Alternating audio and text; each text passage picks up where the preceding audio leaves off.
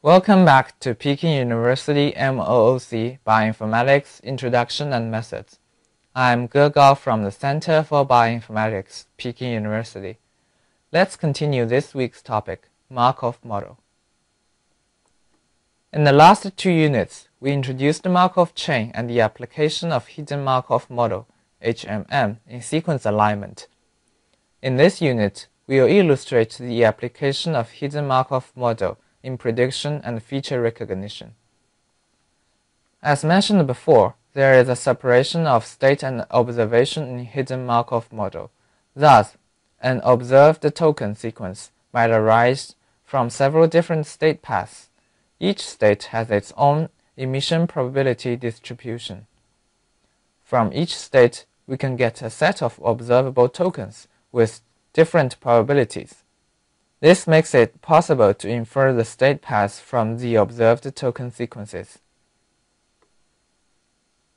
Specifically, we can calculate the possibility of every possible state path emitting the given observed token sequence. The state path with the highest probability is the path that is most likely one to produce the token sequence. We will illustrate this below. Let's start with a simple gene prediction. We will predict the coding region of a segment of genome DNA sequence.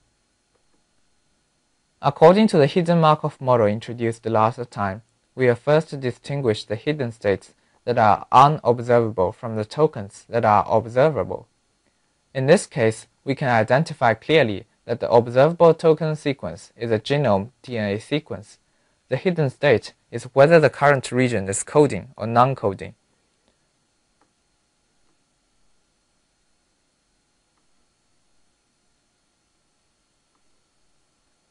Thus, we can draw a state diagram. First, there are two states, coding and non-coding. The genome contains both coding and non-coding regions. Thus, the two states can transit to each other. Of course, each state can also transit to itself, implying successive coding or non-coding regions. Now we have a 2 times 2 transition matrix, which is alpha KL. Next, let's write down the emission probability, which is EKB. It is very straightforward that whether the region is coding or non-coding, it could always emit 4 bases A, C, G, and T. So we can get another 2 matrices. Next, we need a training set to fill in the 3 matrices with specific values.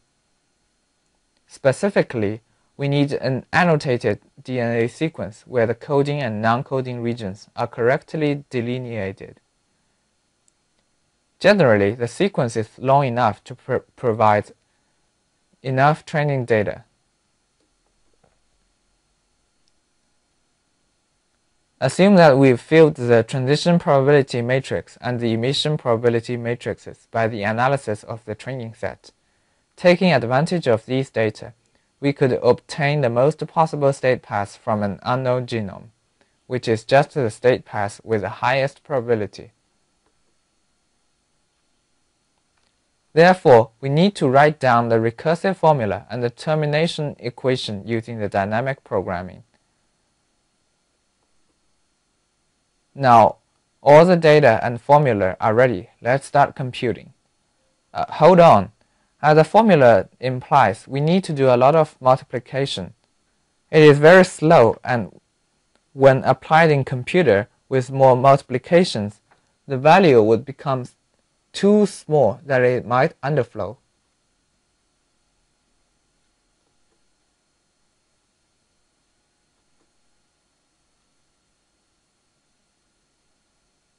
Therefore, we usually introduce logarithmic computation to replace multiplication with addition. Specifically, we take the log with a base of 10 value of transition probability and emission probabilities in advance. Okay, let's start with a sequence. First, let's draw the recursive matrix of dynamic programming, there are two states, coding state C and non-coding state N. Next, we need to set the boundary condition, which is the default probabilistic distribution of the two states. After taking log transformation, the probabilities turn into minus 0.097 and minus 0.699 respectively. Next, we will fill in the cells one by one. First, we meet the first token, C.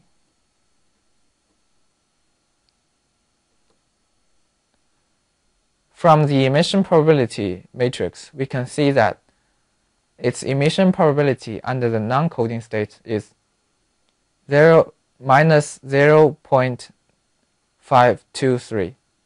Adding it to minus 0.097, we'll get minus 0.62. Similarly, this number will become minus 0.699 plus minus 0.699, which equals minus 1.4 under the coding state.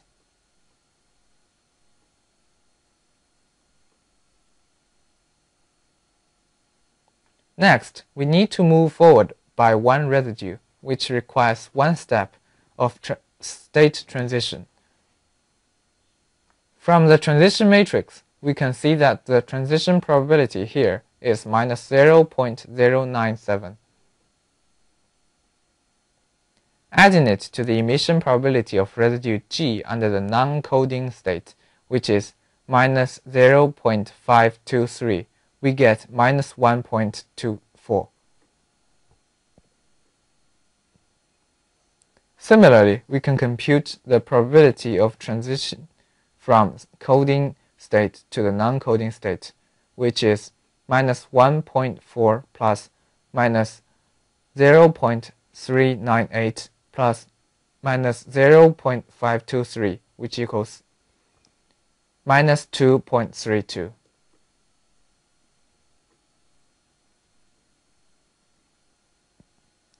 Please note that this value is smaller than the minus 1.24 coming from the non-coding state and will thus be discarded. Similarly, we can finish the succeeding recursion and fill in all the rest cells one by one.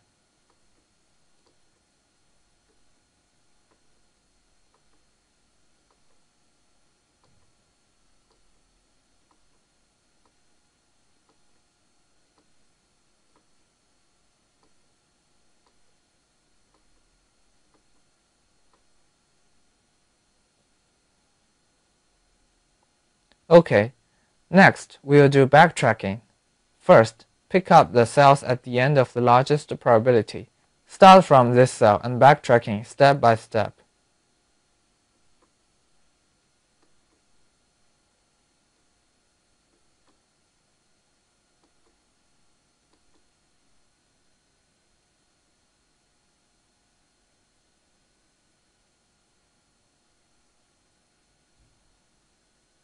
Okay, we can get the final result when I get the backtracking path. In other words, we divided the input sequence CG AAA AAA TCG into non-coding regions N and coding regions C.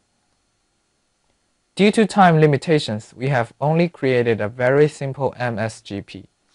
However, it can be easily extended simply by adding more states. The only limitation here is that the emission probability of different states, which are the content of residues here, should differ very much. Only in this case can we infer from the observed token sequences the state path. For example, CRISPR developed a gene prediction algorithm, GeneScan, in 1996. This algorithm sets different states for exons, introns, and UTRs, which improves its accuracy of prediction considerably, making it one of the most successful gene prediction tools.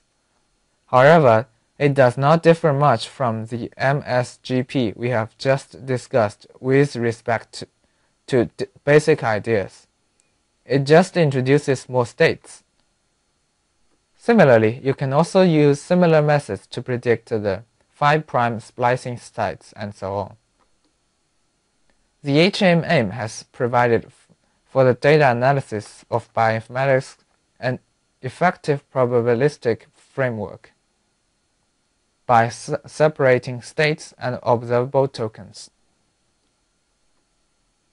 This model is one of the most widely used algorithm models in current bioinformatics research. We will provide you with supplementary materials containing more applications of hidden Markov model in bioinformatics. Thank you, and that's all for this section.